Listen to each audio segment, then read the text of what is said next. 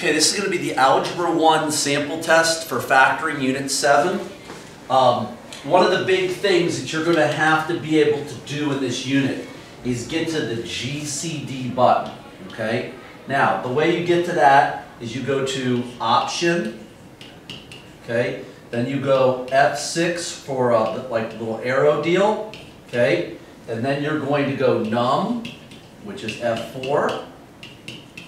Then you're going to do that F6 key again for the arrow, and you're going to select GCD, which is F2. Now, when you type in the GCD, the way you should do that is GCD, like for example in this, I would type 1, comma, -8, comma, -20, okay? And that's how you would type in those things, okay? All right, my calculator doesn't have a GCD button, so as I go through this, I'll be referencing that. So it would just be Option. Then the idea is you scroll, then you hit Num. Now my calculator doesn't have it, but there should be a scroll over here, okay? And then you proceed with that, okay? So I'm going to be mentioning that as we go, okay? So factor, we're going to factor this, so I would do the GCD here, and what that would come up with is just 1.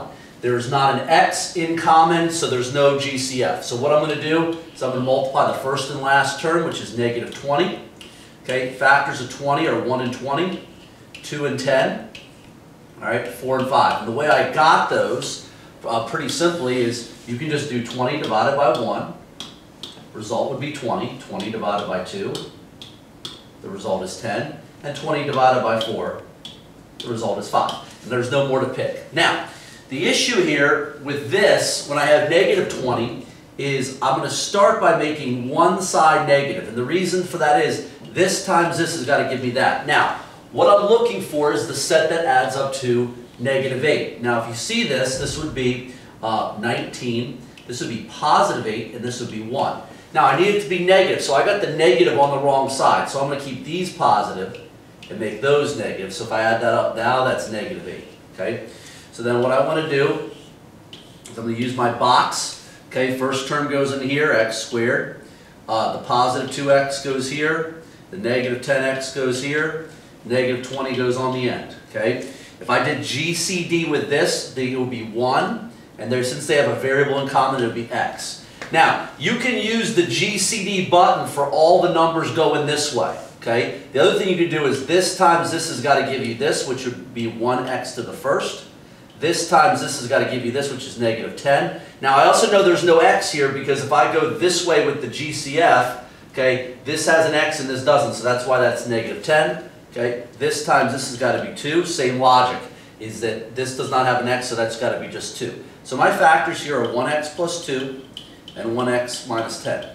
Okay, now I circle all the ones that apply to that. Okay, so this obviously is not 1. Nope, that's not 1. This is 1. Nope, no. Okay, so that would just be the answer for that. Okay, because all they wanted was one factor. All right. I would do, once again, I would start with GCF. There will not be a GCF there, so I'm going to multiply 3 and 6, which would be -18. Factors of 18 are 1 and 18, 2 and 9, 3 and 6. Once again, because that's negative, I'm going to start by making one side negative. Okay, that adds up to 17, that adds up to 7, that adds up to 3. That gets me my middle term right here. Okay, so I'm going to make my box. Okay, 3n squared. Okay, minus 2n. Positive 9n, and minus 6, okay? If I did GCD for this, this would be 3. Since both of those have n's, that would be an n. If I apply the GCD button again, that would be a 1. Both those have an n, that's an n. If I do the GCD button for this one, that would be a 3. And since this does not, they both don't have n's, that would be that, okay? This one, if I did the GCD button, it would tell me 2. Now, if you use GCD, since it touches that, it's got to be a negative. The other concept is that times that's got to give you that. So you've got to either use the GCD button. The only thing you've got to be careful of is if it touches a negative box, that factor, that's got to be a negative. So I've got 3n minus 2 and 1n plus 3. Let's see what 3n minus 2, 1n plus 3 would be that selection right there. Okay? I would use the GCD button exclusively here, okay? And what that's going to tell you is that GCD is going to be 3, okay? it will be 3. Now what I want to do is I want to pick out the smallest x exponents. If they have, so that's x8, x6, x10, so I would take, it would be x6 would be that, that answer. Let's see if they have a y. y7, y5, y3, so y3 would be that one. Now z, if you notice they only have, not all the terms have a z, so this would be your GCF. Now if you're being a good test taker, that's got to be my answer right here, because that's the only one with the appropriate GCF. Now what you have to do with this, pretty simply, is just divide these all by, well actually I can do it right here, 3, 6, y3, 3, 6, y3, 3, 6, 3x6, y3. Okay, so 27 divided that would be 7, subtract those would be 2. 7 minus 3 would be 4 for the y's, the z4 would just drop down. Okay, plus 15 divided by 5 would be 3. 6 minus 6 would be 0, so that x should not be there. 5 minus 3 would be 2, and then z2. Okay, and then negative 18 divided by 6 would be negative 6. 10 minus 6 would be 4. And then the y's would not cancel, so that's another reason why that would be my answer. Okay? Let's go on to this one. Let's move it so you can actually see it.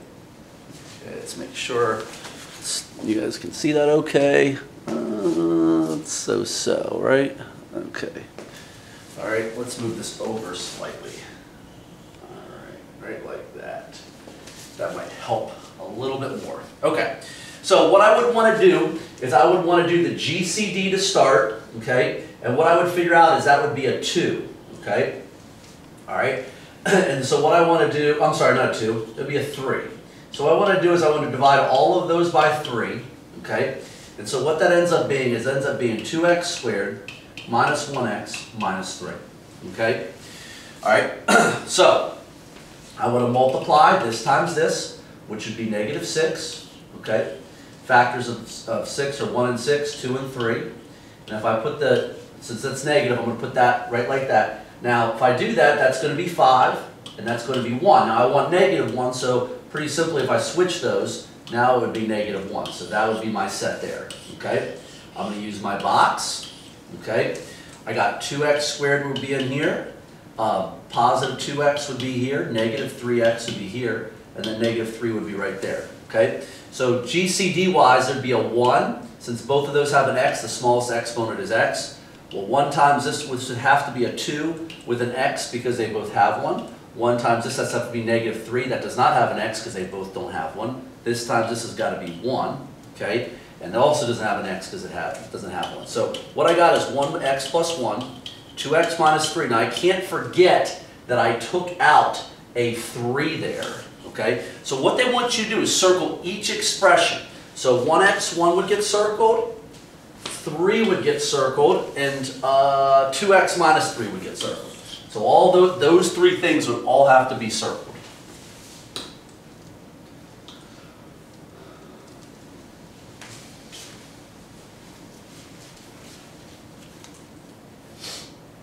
Okay, moving on to these. All right. If I did GCF for this, or GCD, this would be a 1, and this does not have an m, so I can just go ahead and do 7 times 2, which is 14, 1 and 14, 2 and 7, that's the only factors there. Very simply, I'm looking for the factors that add up to 9, which would be right there. Okay, so I got 7m squared plus 2m plus 7m plus 2, okay? Now if I do the GCD for that, that's going to be 1, and they both have an m. If I did the GCD or multiplied, that would be 7. Since they have an m, I would pick the smallest one.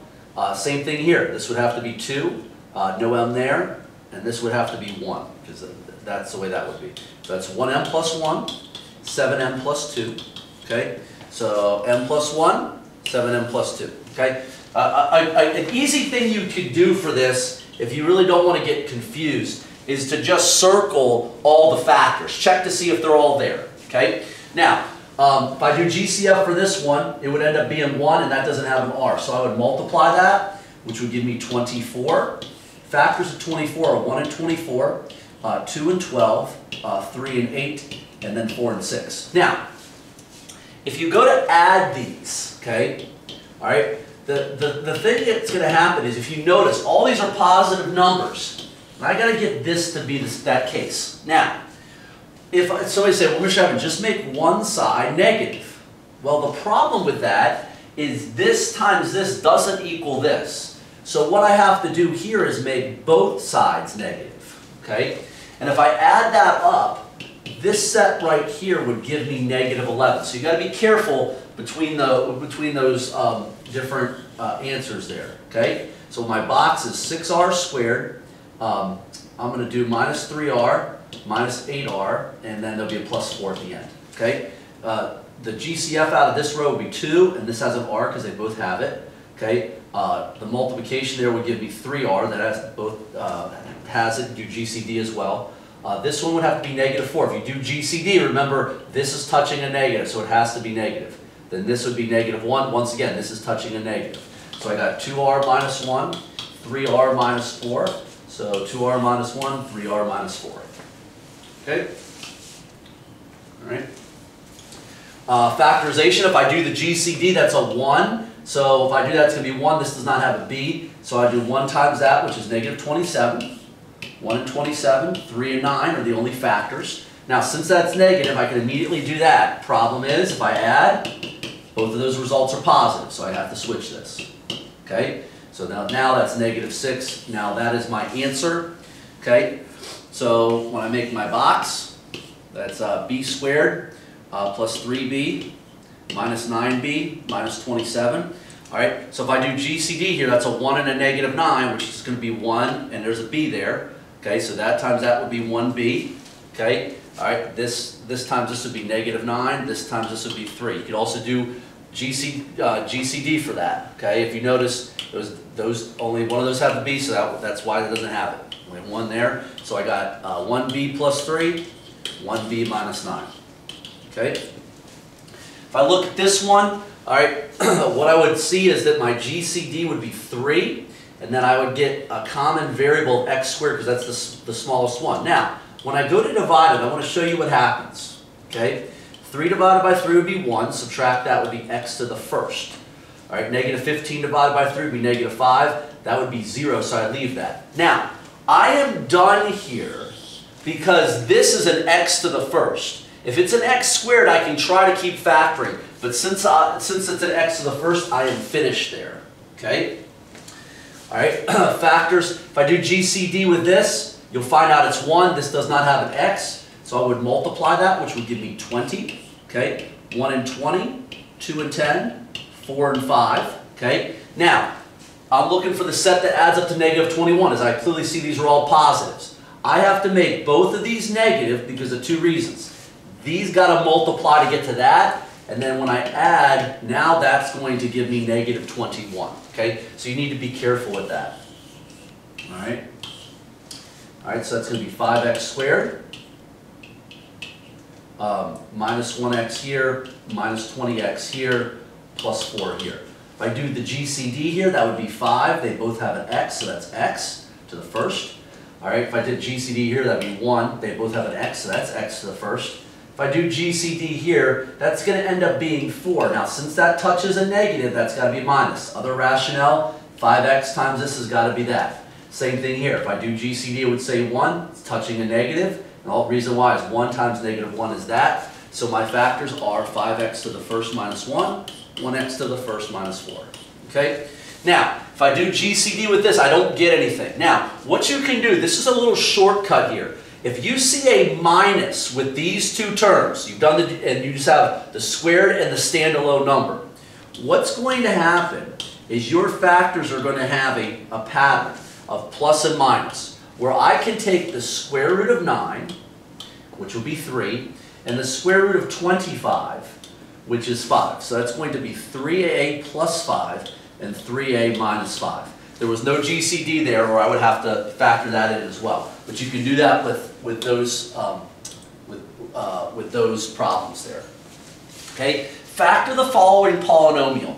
This is another pattern thing. You could do the 1 times 49 and break it down from there. The other thing you could always do, okay, and this is a little trick that you can try, is that I can try to square root both of those parts. Now, in that last example, as I showed you, it had a plus and a minus. Well, if these are positive, they'll both be plus. Square root of 1 would be 1x, 1x. Square root of 49 would be 7 and 7. Now, what you have to make sure is that these would add up to the middle term, which it does. Okay? If you did the box multiplication and did the 49, the factors of 49 are 1 and 49, 7 and 7. Okay? And that would add up to 14. Okay? All right? And so you could still do all the box stuff if you wanted to. X squared and 49. Okay, 7x and 7x.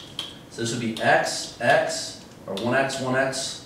This would be 7, and that would be 7. It would be the same concept, would lead to the same answer. That's a little bit of a shortcut. Okay, now, move this over so we can see. All right, great. So if they give you all 4, this actually becomes pretty easy. Okay, x, y. This becomes your second term. This becomes your third term. So this has become second or third. All right, so like bottom left. So the second term will go here. The third term. If they give you all of them, that's what you do. If I do the GCD number-wise, it would be 1, but they both have an x. Okay, same thing here. If I did GCD, that would be a 1. Now they both have a y. Okay, this would be a -2.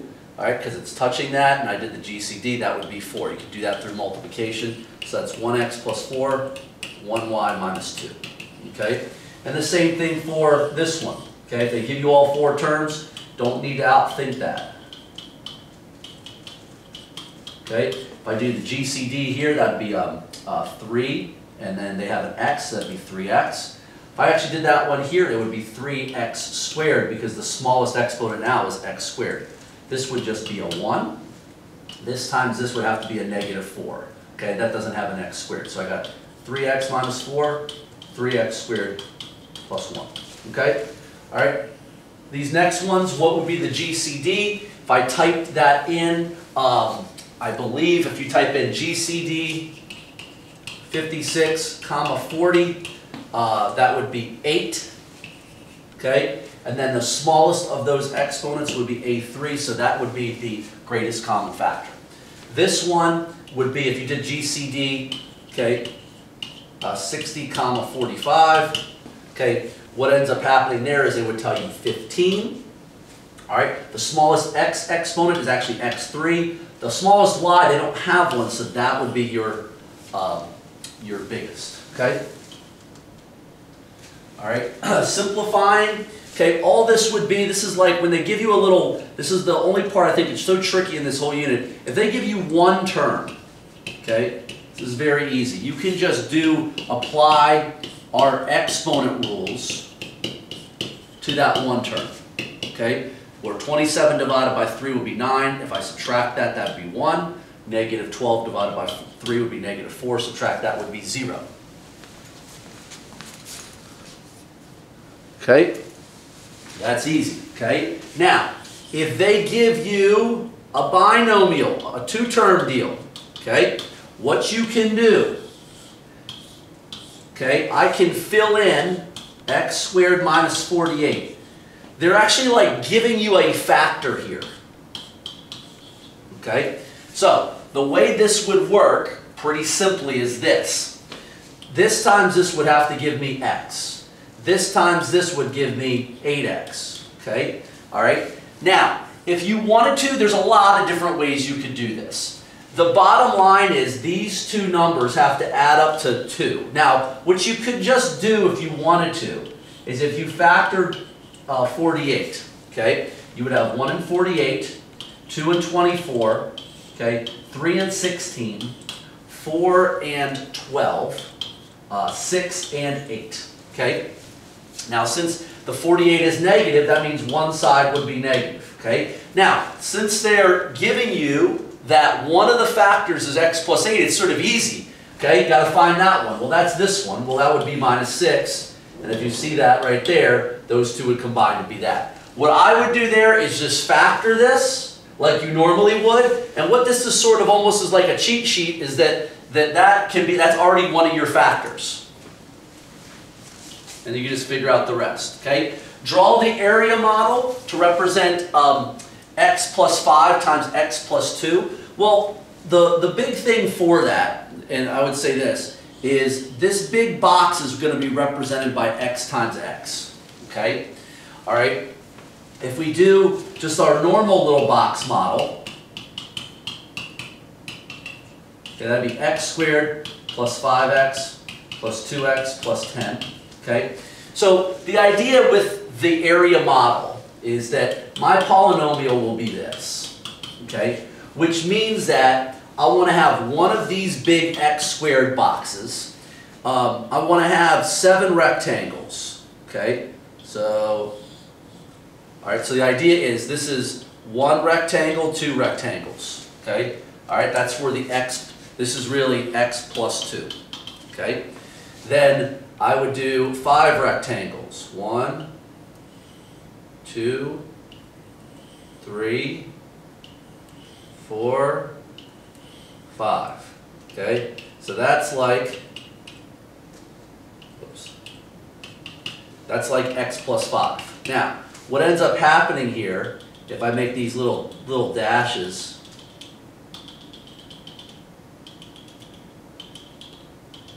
if you count up these little boxes, 1, 2, 3, 4, 5, 6, 7, 8, 9, 10. So there's 10 little boxes, and that's where that comes from. So basically what you should do to make this simple, draw your big box for x squared. If it's x plus 2, you draw 2 rectangles. Boom, boom. That will connect underneath here.